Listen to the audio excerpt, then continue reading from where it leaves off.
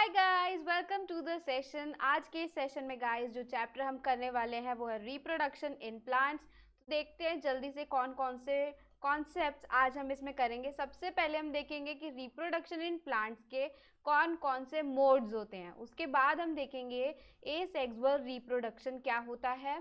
Finally उसके बाद हम देखेंगे कि कौन कौन से types of asexual reproduction are there in plants. And finally we will complete this chapter by studying sexual reproduction in plants. Okay guys, I hope you guys are ready. चलो, जो लोग आज मेरे साथ फर्स्ट टाइम आ रहे हैं class में उनके लिए मैं छोटा सा इंट्रोडक्शन दे देती हूँ guys. I am Sonakshi Kaushik.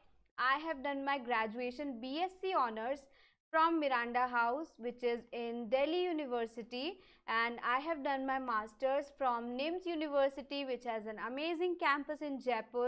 I have mentored over 5,000 students. Yes, and also guys, I have done editing of chemistry books and मेरा कोड है Sona10 and I hope all of you remember my code song. तो खुद से गा लेना जब भी session देख रहे हो तो Sona10 वाला कोड का सॉन्ग गा लेना, ठीक है। थोड़ा सा एंटरटेनमेंट हो जाएगा आप लोगों का, ठीक है।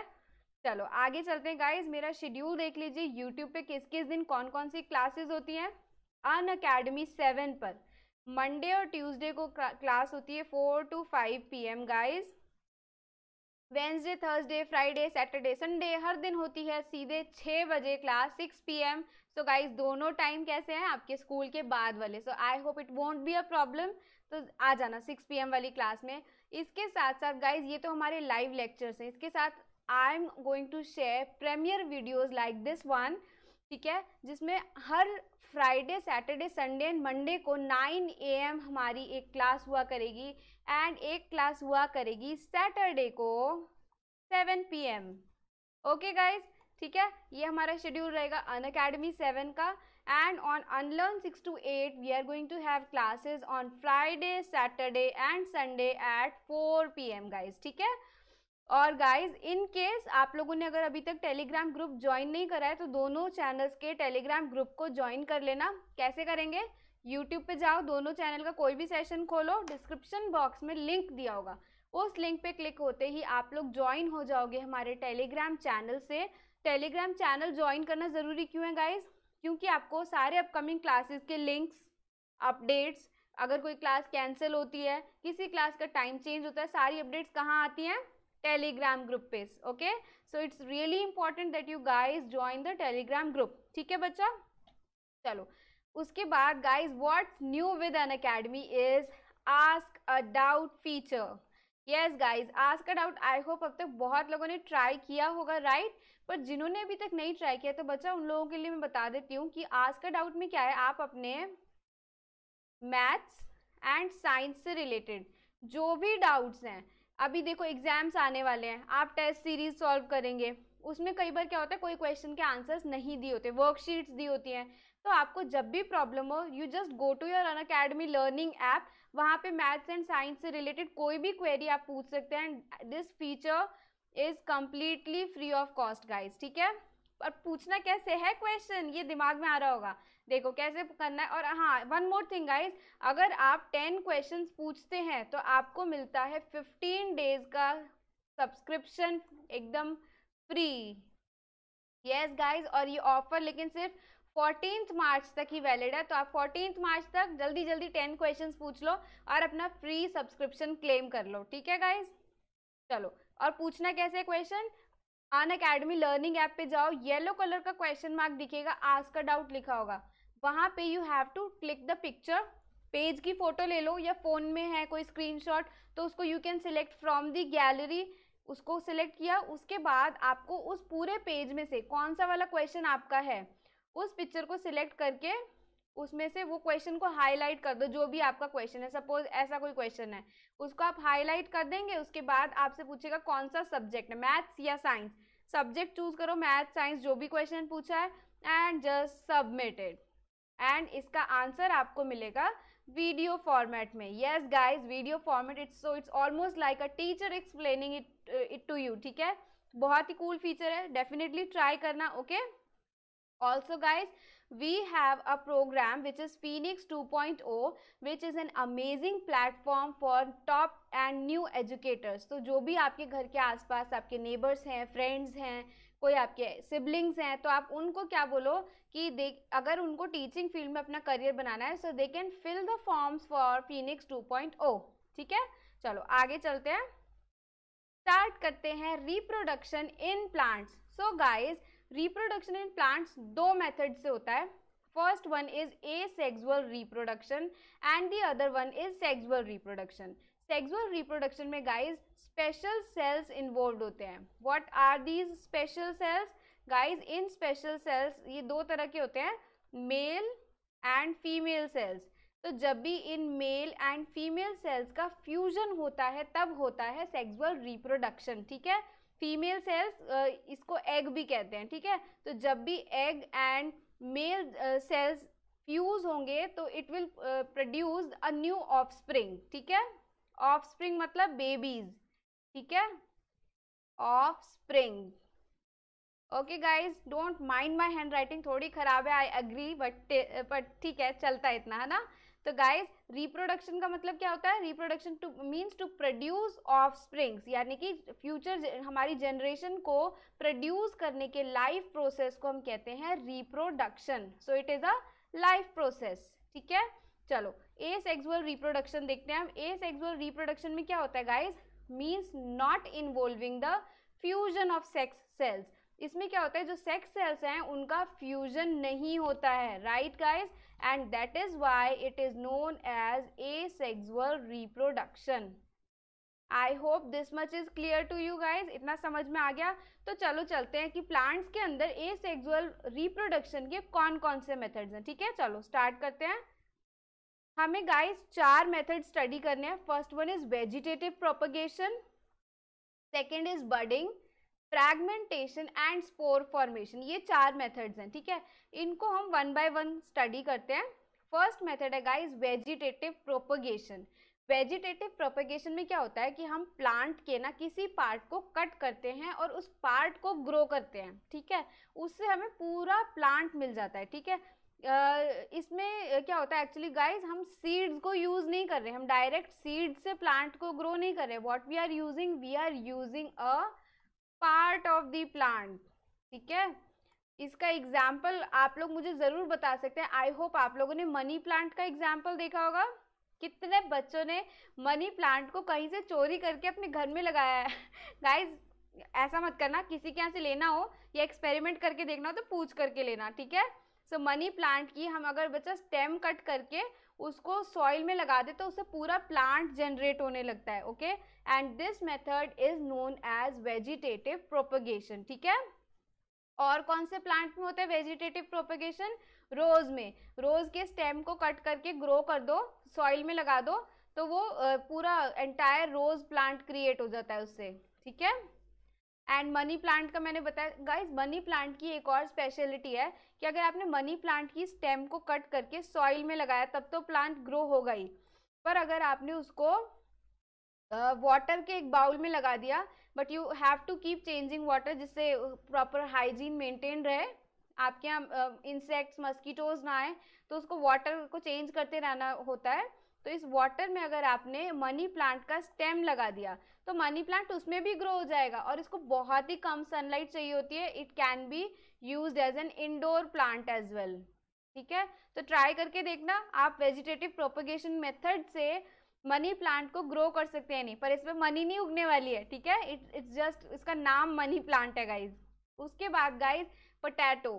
पोटैटो के केस में भी वेजिटेटिव प्रोपगेशन होता है. कब? देखो, आपने इसके ऊपर इस तरह के ना ग्रीन पार्ट्स देखे होंगे. जब बहुत टाइम तक पोटैटो किचन में रहता है तो क्या होता है, इसके ऊपर ऐसे बर्ड्स डेवलप हो जाते हैं. बर्ड का क्या मतलब होता है? प्लांट का growing part. Okay, so the growing part of the plant is known as बड. तो अब जब ये बड वाली स्टेज आती है, इसको अगर हम सॉइल में लगा दें तो it will grow into another plant. ठीक है, and this is also known as guys vegetative propagation. So guys, I hope आपको समझ में आ रहा होगा कि वेजिटेटिव प्रोपगेशन में क्या हो रहा है, हम प्लांट के किसी पार्ट से पूरा प्लांट जनरेट कर रहे हैं. ठीक है, so this is all about potato. आगे देखते हैं गाइज और एग्जांपल्स, जैसे गुआवा के प्लांट में भी होता है वेजिटेटिव प्रोपेगेशन, स्वीट पोटैटो में होता है, डहलिया फ्लावर होता है, इस प्लांट का भी वेजिटेटिव प्रोपेगेशन किया जाता है। और मनी प्लांट हमने देखा, मनी प्लांट। और कौन सा प्लांट देखा गाइज हम लोगों ने, देखा रोज प्लांट। तो ये सारे प्लांट्स हैं जिसके अंदर वेजिटेटिव प्रोपेगेशन हो सकता है गाइज, जिसके अंदर वेजिटेटिव प्रोपेगेशन हो सकता है। ओके, चलो आगे देखते हैं। अभी तक हमने देखा वेजिटेटिव प्रोपेगेशन थ्रू स्टेम्स। अब देखो गाइस, वेजिटेटिव प्रोपेगेशन लीफ के थ्रू भी होता है। कौन से प्लांट में? Bryophyllum is the example for the vegetative propagation through leaves. अब किसी के घर में भी होगा तो आप लोगों ने देखी होगी इसकी लीफ। इसके जो लीफ का मार्जिन होता है ना गाइस, उस पे ऐसे छोटे छोटे बर्ड्स ग्रो होने लगते हैं। बर्ड्स क्या थे? बर्ड्स हमने पढ़ा था, birds are the growing part of the plants. तो जब बेटा ये मैच्योर हो जाते हैं birds, they fall from the leaf, ये लीफ से गिर के सॉइल में चले जाते हैं। फिर हर बर्ड से एक नया प्लांट ग्रो होता है। यस गाइज, सो वेजिटेटिव प्रोपेगेशन खाली रूट्स एंड स्टेम से नहीं होता, बल्कि it can also be done through leaves. And इसका एग्जाम्पल क्या है? Bryophyllum. I hope it is clear guys. Yes, it must be clear guys. चलो आगे चलते हैं। अब वेजिटेटिव प्रोपेगेशन के एडवांटेजेस क्या है? एडवांटेज ये है कि देखो, अगर हम सीड्स से कोई प्लांट ग्रो कर रहे हैं, सीड से प्लांट ग्रो होगा तो क्या होगा? बहुत ज़्यादा टाइम लगेगा, ठीक है। तो लेकिन अगर हम प्लांट के किसी पार्ट से दूसरा प्लांट जनरेट कर रहे हैं तो it will take much less time to grow, बहुत कम टाइम लगेगा इन कंपैरिजन टू सीड्स के थ्रू ग्रो करने में। क्योंकि सीड्स पहले सॉइल में डाली जाती है, फिर वो धीरे धीरे जर्मिनेट होती है, फिर उसको ऊपर आने में, सॉइल के ऊपर आने में भी टाइम लगता है, ठीक है। सो vegetative propagation is a little faster method, ठीक है। ऑल्सो जो नया प्लांट होता है वो एग्जैक्ट सेम अपने पेरेंट प्लांट जैसा ही दिखता है, ठीक है। So these are the advantages of vegetative propagation. चलो चलते हैं next method of asexual reproduction पे, which is budding guys. Budding ये बड मतलब हमारा बडी फ्रेंड वाला बडी नहीं है, ये बड है। हमने अभी पढ़ा कि बड क्या होता है? बड is the growing part of the plant. तो ये किस में होता है? यूजुअली ईस्ट के केस में, ठीक है। ईस्ट में क्या होता है? देखो जैसे ये ईस्ट है तो इसके अंदर एक छोटा सा बड डेवलप होगा, फिर इस बड पे एक और न्यू बड डेवलप होगा। ऐसे आप देखेंगे धीरे धीरे धीरे धीरे इसके ऊपर चेन ऑफ बर्ड्स क्रिएट होती जाएगी, ग्रो होती जाएगी। फिर जब ये मैच्योर होंगे they will start falling of हमारे इनिशियल वाले ईस्ट से, एंड जो हर बड है it is capable of growing into a new east. Okay guys, so budding बहुत सिंपल है। बडिंग में क्या हुआ? नया बड क्रिएट हुआ, उसके ऊपर एक और बड क्रिएट हुआ एंड बड की चेन क्रिएट हो गई, and after maturation it will start falling of, ठीक है। And each bud is capable of growing into a complete east. Okay guys, सो हमने कौन कौन से मेथड्स पढ़े अभी तक? अभी तक हमने पढ़ा सबसे पहले वेजिटेटिव प्रोपेगेशन, जिसके अंदर हम प्लांट के किसी पार्ट से पूरा प्लांट जनरेट कर रहे थे। सेकंड मेथड हमने पढ़ा बडिंग, जो किसमें हमने देखा? ईस्ट में। ईस्ट में क्या होता है? बड डेवलप होता है, फिर वो बड फॉल ऑफ होता है, वो जो बड होता है it is capable of growing into a complete organism, ठीक है। Okay guys, is it clear? Yes. And guys, अगर अभी तक आप लोगों ने अनअकैडमी की लर्निंग ऐप डाउनलोड नहीं करी है, so quickly go to your play stores and download the Unacademy learning app, क्योंकि यहाँ पे आपको मिलती है ढेर सारी स्पेशल क्लासेस, आपको बहुत सारे फ्री कंटेंट मिलेगा, आपको टेस्ट सीरीज मिलेंगी, okay. And you can also follow your favourite educators on the Unacademy learning app, ठीक है। अगर आप अपने फेवरेट एजुकेटर्स को वहाँ पे फॉलो करते हो तो उनकी जो भी नए क्लासेस होंगे उसका अपडेट आपको मिलता रहेगा। ऑल्सो गाइज, प्लस सब्सक्रिप्शन के कुछ बेनिफिट्स देखते हैं। प्लस सब्सक्रिप्शन अगर आप लेते हैं तो गाइज आपको मिलता है chance to learn from India's best educators, okay, and also you will have live interactive classes, live classes मिलती हैं ढेर सारी आपको, जिससे आपके कोई भी क्वेरीज होती है वो क्लास में ही सॉल्व हो जाती हैं। साथ में आपको मिलते हैं live test and quizzes. Guys, किसी भी एग्जाम के प्रेपरेशन का सबसे इम्पॉर्टेंट पार्ट है test and quiz.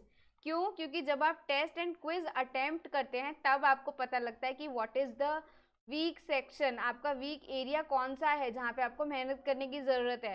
So live test and quizzes attempt करके you get to overcome your weaknesses, okay. And also guys, आपको मिलता है structured course and PDFs And also guys, if you use your favorite educator's code, like for example you're going to use my code SONA10, तो आपको immediately 10% off मिल जाता है guys. So go ahead and use this code and you can avail or claim your 10% discount. Okay guys, अब देखते हैं iconic subscription का benefit. Iconic subscription जो है एक तरह से आपके प्लस सब्सक्रिप्शन का बड़ा भाई है. प्लस सब्सक्रिप्शन के सारे बेनिफिट्स मिल रहे हैं और इसके साथ साथ क्या मिल रहा है आपको? आपको मिल रहा है एक पर्सनल मेंटर जो आपको हमेशा हर तरह से आपको गाइड करेंगे कि आपको स्ट्रैटेजी क्या रहनी चाहिए, टाइम टेबल क्या रहना चाहिए, आपकी जो भी क्वेरीज हैं they get sorted. Okay, so you get to have a personal mentor and you will get to have live doubt solutions. ठीक है, चलो आगे देखते हैं. प्राइजेस देख लेते हैं गाइस. प्लस सब्सक्रिप्शन के प्राइजेस देखो, ये डिफरेंट ड्यूरेशंस के लिए अवेलेबल है. 24 months, 18 months, 15 months, 12 months and you can buy छोटा वाला सब्सक्रिप्शन भी विच इज़ फॉर 6 मंथ्स. और देखो इनके प्राइजेस कंपेयर करो before and after applying the educators code. 10% of मिलता है आपको. ठीक है, इसको कंपेयर करना, अपने एजुकेटर का कोड यूज़ करना. अब देखते हैं आइकॉनिक सब्सक्रिप्शन के प्राइजेस. ये स्कीम्स देख लो गाइस, कितने कितने ड्यूरेशन के कोर्सेज हैं. बट आई विल सजेस्ट कि अगर आपको लेना ही है iconic subscription so you can go for 24 months वाला, सबसे ज़्यादा ड्यूरेशन वाला. क्योंकि अगर आपने एक बार सब्सक्रिप्शन ले लिया so guys you are completely free हो गए. अब आपको किसी चीज़ की टेंशन की ज़रूरत नहीं है. 2 साल तक के लिए टेस्ट सीरीज मिल रहे हैं आपको, रेगुलर क्विज हो रहे हैं, लाइव लेक्चर्स मिल रहे हैं, और क्या चाहिए ज़िंदगी में guys. So go ahead, go for your iconic subscription, use your favorite educator's code and you can get maximum benefit. ठीक है, चलो आगे चलते हैं गाइस. अगर आपको अनअकैडमी लर्निंग ऐप पे फ्री स्पेशल क्लासेस अटेंड करनी है या फ्री टेस्ट सीरीज डाउनलोड करनी है तो you can use my code which is SONA10. Okay guys, चलो आगे चलते हैं गाइस. एक और इन्फॉर्मेशन है कि 13 मार्च को होने वाला है 24 our non stop special class festival. Okay, so guys इसको मैक्सिमम बेनिफिट आपको मिलेगा. Go ahead and enjoy the special class festival. Okay, चलो आगे चलते हैं guys. Third method of asexual reproduction is fragmentation. अब देखो इसके नाम से ही समझते हैं पहले. फ्रैगमेंट मतलब छोटे छोटे पार्ट्स में टुकड़े करना, फ्रैगमेंट करना. ठीक है, तो अब देखो जैसे एक ऑर्गेनिज्म है स्पाइरोगायरा, इसके अंदर क्या होता है, एक ऑर्गेनिज्म ब्रेक डाउन हो जाता है 2 या 2 से ज़्यादा पार्ट्स में. तो हर इंडिविजुअल पार्ट जो है it is capable of growing into a complete organism. समझ में आया कुछ?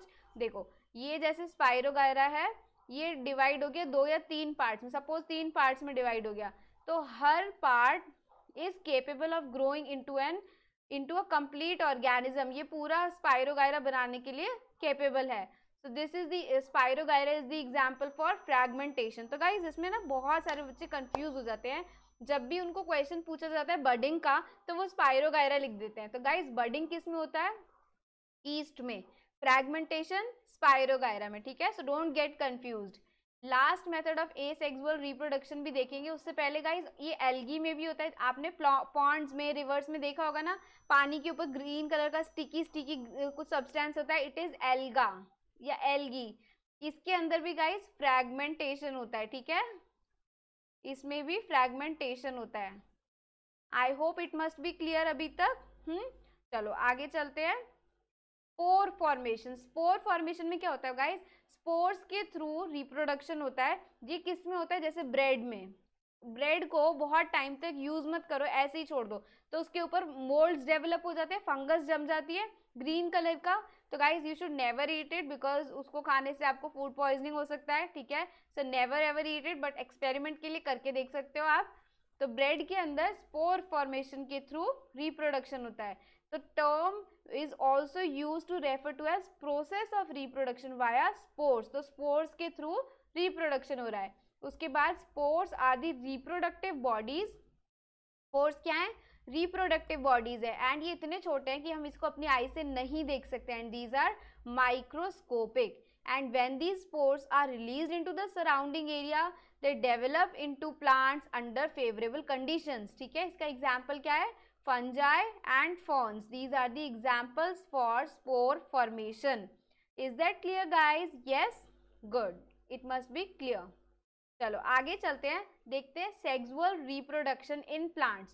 तो गाइस सेक्सुअल रिप्रोडक्शन में क्या होता है, मेल सेल्स जिनको हम जो भी सेक्स सेल्स होते हैं उनको हम क्या कहते हैं, पहले तो उन्हें कहते हैं हम गैमीट्स. ठीक है, इन्हें कहते हैं gametes. In male produced by the male part of the flower fuses with the female sales.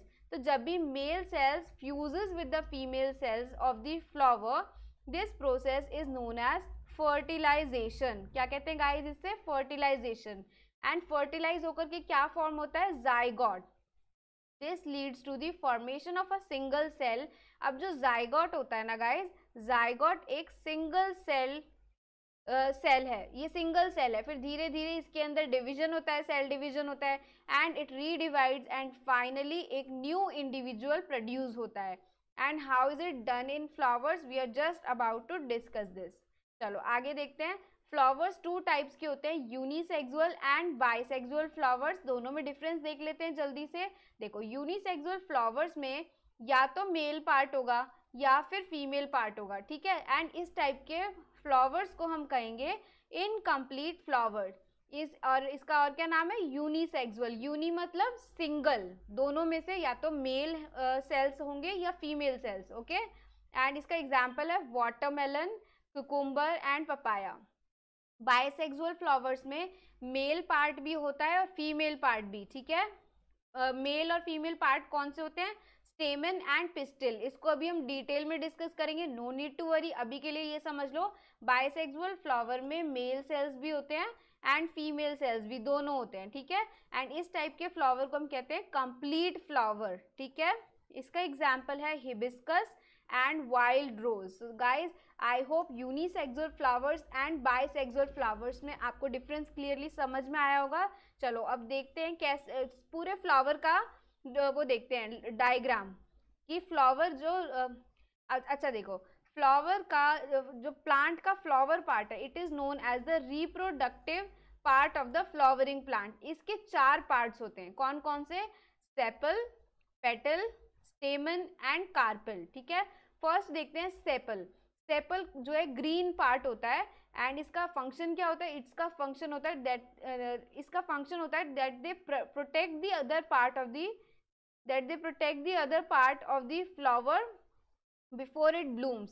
तो इसका फंक्शन क्या है, प्लांट को प्रोटेक्ट करना, फ्लावर के इस पार्ट को प्रोटेक्ट करना. ठीक है, पेटल्स सबको मालूम है, जैसे रोज है, रोज के पेटल्स होते हैं, these are called as the petals. Guys petals का क्या फंक्शन है, पेटल्स इतने सुंदर सुंदर सॉफ्ट सॉफ्ट बहुत ही अट्रैक्टिव कलर्स के होते हैं. गाइस एक्चुअली नेचर में कोई भी चीज ऐसे ही नहीं होती, उसका कोई ना कोई फंक्शन होता है. ठीक है, एंड पेटल्स का क्या फंक्शन है, टू अट्रैक्ट द इंसेक्ट्स. क्यों, इंसेक्ट्स आएंगे तो क्या होगा, it will help in the reproduction process. ठीक है, कैसे हेल्प करेंगे वो अभी हम देखते हैं कैसे करेंगे. And the sepals and petals do not directly take part in reproduction. ये डायरेक्टली पार्ट नहीं ले रहे हैं, ये सिर्फ उसका एक तरह से हेल्प कर रहे हैं उस पूरे प्रोसेस में, क्योंकि पेटल्स सिर्फ इंसेक्ट्स को अट्रैक्ट कर रहे हैं, सेपल प्लांट के उस फ्लावर के उस पार्ट को प्रोटेक्ट कर रहा है. पर एक्चुअली कौन पार्टिसिपेट कर रहा है, ये हम देखते हैं. स्टेमन एंड पिस्टिल. स्टेमन एंड पिस्टिल, स्टेमन का ये डायग्राम है.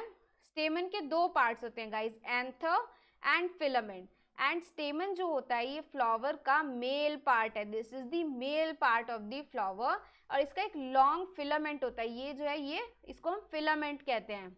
It with an elongated sac like structure at its tip called anther. यहाँ पे ये जो स्टिकी सा स्ट्रक्चर है, this is known as anther. Okay guys, anther का क्या काम होता है, पॉलन ग्रेन्स को प्रोड्यूस करना. अब इंसेक्ट्स अगर आते हैं तो ये पॉलन ग्रेन्स कहाँ ट्रांसफर होते हैं गाइस, फीमेल रिप्रोडक्टिव पार्ट पे. ठीक है, that is the reason how insects help in sexual reproduction in flowers. ठीक है, एंड एंथर्स का क्या काम है, टू प्रोड्यूस पॉलन ग्रेन्स. अब पिस्टिल जो है गाइस, पिस्टिल जो है फीमेल रिप्रोडक्टिव पार्ट है फ्लावर का, this is the female reproductive part of the flower. इसके अंदर क्या होता है, द कार्पेल हैज अ, इसको कार्पेल भी कहते हैं गाइस, पहले तो पिस्टिल और carpel. So it has a stock like structure with a sticky tape called stigma. तो इसके ऊपर जो स्टिकी बल्ब टाइप है ना, इसको हम क्या कहते हैं, स्टिग्मा, ठीक है। और इसका जो बेस है ये थोड़ा स्वोलन सा है, इसको कहते हैं ओवरी, ठीक है। एंड इसके अंदर ओव्यूल्स होते हैं या एग्स होते हैं, ठीक है। एंड ओवरी कंटेन्स वन और मोर ओव्यूल्स। ओव्यूल के अंदर क्या है, it contains egg cells and the female gamete of the plant. यहाँ पे एग क्या है, female cell, female cell. I told you earlier ना, फीमेल सेल को गैमीट भी कह सकते हैं, sex cells are also known as gametes. तो क्या होता है, पॉलन ग्रेन्स का ट्रांसफर होता है towards stigma and it reaches the ovule, ठीक है। And in this way fertilisation occurs, ठीक है guys. This is the process how sexual reproduction occurs in plants. I hope it must be clear. एक last छोटू सा topic और रह गया guys, which is pollination. Pollination का मतलब क्या होता है, जब भी पॉलिन ग्रेन्स जो होते हैं they transfer from anther to the stigma, anther से स्टिग्मा सेम टाइप के फ्लावर पे जब ट्रांसफर होते हैं उसको हम कहते हैं पॉलिनेशन। एंड इससे होता क्या है, इससे होता है fertilisation and it leads to the sexual reproduction in plants. उसके बाद गाइस पॉलिनेशन टू टाइप्स का होता है, self pollination and cross pollination. ये हम करेंगे in the next part of this chapter. And I really hope guys आपको ये चैप्टर अच्छे से समझ में आया होगा, कोई क्वेरी नहीं रही होगी। And in case you have some doubt you can please post it in the comment section. I will definitely take that query in our next session. So thank you so much guys for attending today's lecture.